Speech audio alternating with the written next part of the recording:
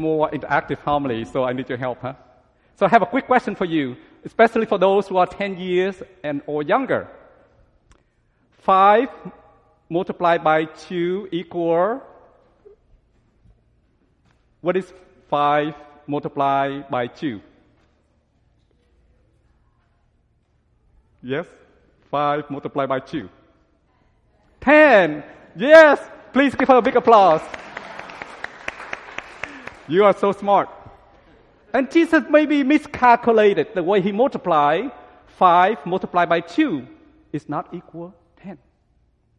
He multiplied 5 by 2 equal more than 5,000 people. Maybe Jesus need to go back to the 3rd grade, right? I used to teach the 3rd grade to learn multiplication table. So one time I went to a series of talks, and one of the talks about immigration. So after the talk, one of the college students raised up her hand and said, for these past few days, I feel the sense of overwhelm. I'm just a college student. What can I do? Notice her tone and the language. I feel overwhelmed. I'm just a college student. And what can I do? I don't know about you, but for these past few weeks, do you have that kind of sense? Feeling the sense of overwhelmed, perhaps angry, perhaps feeling the sense of powerless or helpless? And feeling the sense that, what can I do? Can I make a difference? You feel that way? I have many of those moments, right? I'm just an immigrant, little man, what can I do? And can I make a difference?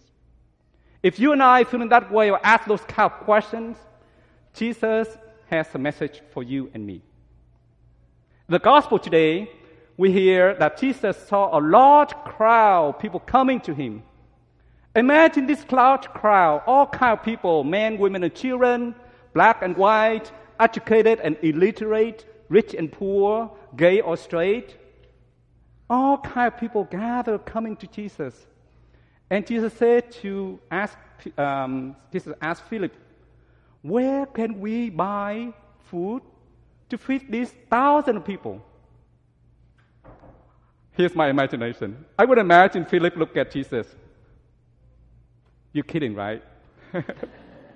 Hello? This is a lot of people. 200 wages worth of wage. There's no way we can feed these 1,000 of people.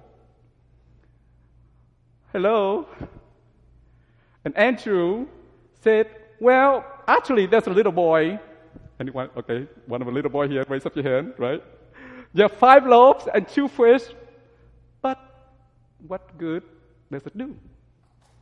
Notice both Philip and Andrew have the same kind of feeling the sense that this is impossible. Perhaps feeling the sense of overwhelmed or stuck. This is impossible, Rabbi. Hello, Jesus. In the Gospel of Mark, disciples even recommend Jesus, it's getting late. Send them away. Let them go home. Remember that? And Jesus said, no. Give me what you have. Tell that little boy, give me the 5 loaves and 2 fish. And Jesus took it, blessed it, broke it, and distributed to everyone. And the gospel said it's more than 5,000 men. And I cannot imagine just men, right? We can imagine there must be 1,000 women and children, maybe more so than men. So let's take an educated guess, maybe 10,000 plus, yeah? Just for the sake of imagination here. So this is the Jesus that have done. Precisely when we think that it's impossible, Jesus surprised us. Jesus took what we have and multiplied it. And the little boy gave what he had, and Jesus formed what he had to feed 1,000 people. So what can I do? Can I make a difference? What does Jesus say to you and me about the separation of the children from their family today?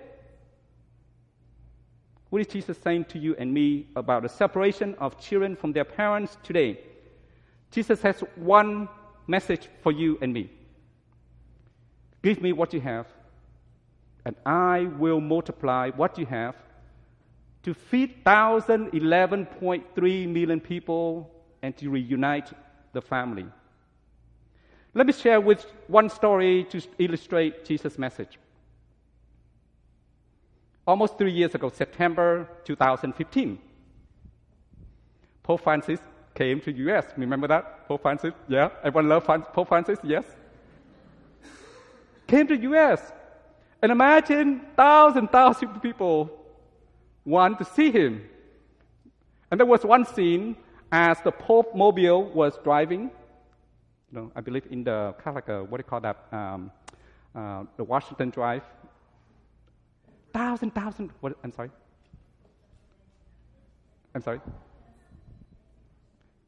Yeah. Anyway, Washington D.C. I forgot the name of the street. Anyway, as the Pope was driving, 1,000 people wait for a moment to see him. So security was very tight, right? We talk about 100 or 1,000 securities. And they put the barricade along the road to block people. As the Pope mobile, which is Pope carried, but Pope Francis was driving, there's one little girl, 5 years old. Her name is Sophie Cruz. 5 years old. Ran toward the Pope. And one security caught her, bring him back, and along with at least 5 or more than 6 security, pushed her, moving her back to where she came from, which is her parents. And suddenly, the Pope mobile stopped. And Pope Francis waved and wanted to see her. So security brought her back to see the Pope. And the Pope kissed her. And the security took her back. And precisely at that moment, she took her T-shirt with a letter, gave it to the Pope, and the Pope took it. What did she say in the letter?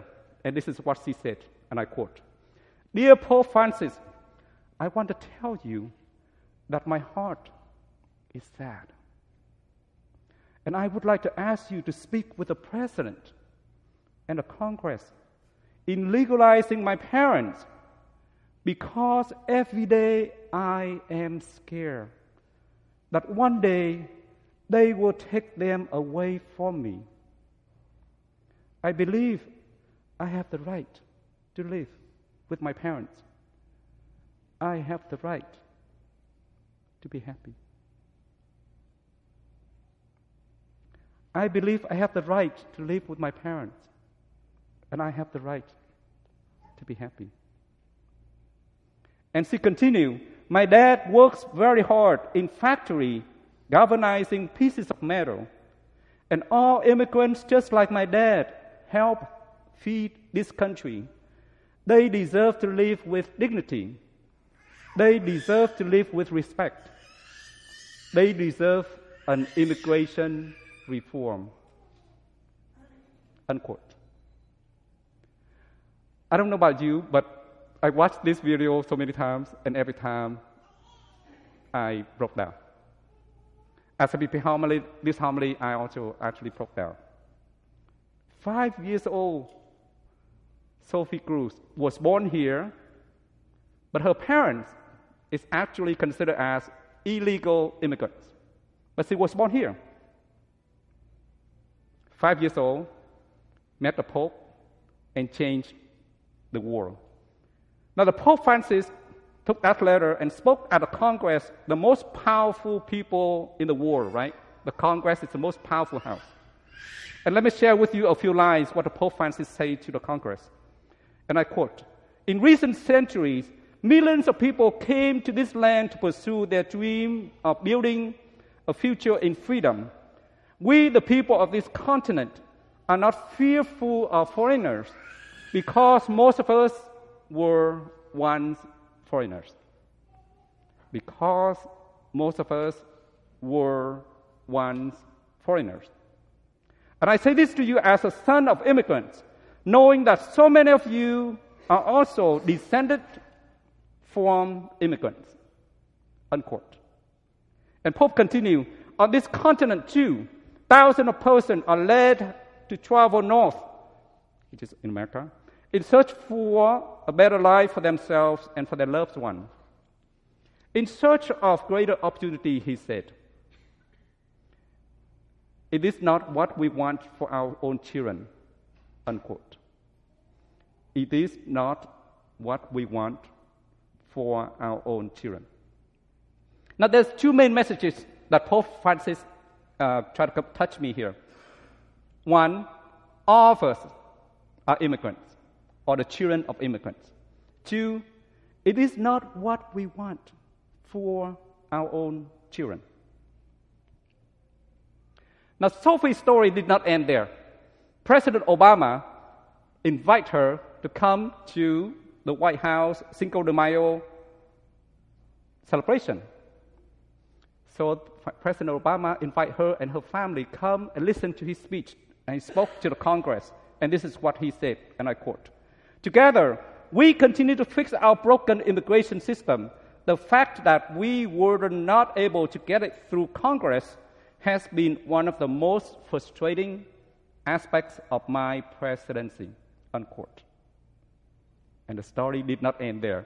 On January 21st, 2017, Sophie Cruz, remember that's 5 years old, joined at the Women's March in Washington, D.C., and she gave a speech. And this is what she said, and I quote, we're here together making a change of love to protect our families. Let us fight with love, faith, and courage so that our families will not be destroyed, unquote. What can I do? Can I make a difference? Jesus would say to you and me one message. Give me what you have, and I will transform what you have to feed not only 5,000 people, but 11.3 million undocumented immigrants. And let us just say amen.